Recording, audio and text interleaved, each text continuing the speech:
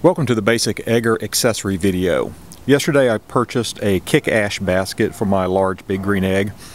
I cooked yesterday with it in. This is my first chance at using it to remove ash and start a new cook, so I'm very anxious to see how well it works. Alright, I notice I've got a few pieces that are just sitting on the edge of the basket, so I'm going to go ahead and just kind of tap those in.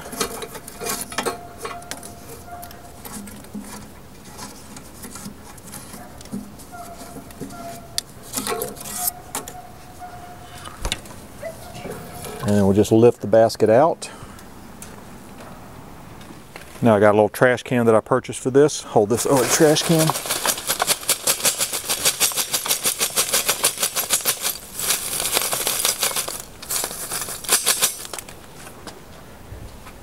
And I do still have a little bit in the bottom of the egg, not enough I think to cause any airflow problems. Let's go ahead and put the basket back in. And I'm ready to add my lump and start another cook. So far I say I'm pretty impressed. That was definitely a lot easier than the usual method of stirring the ashes and dumping them all out with the ash tool through the little grate. I'm impressed with the new tool.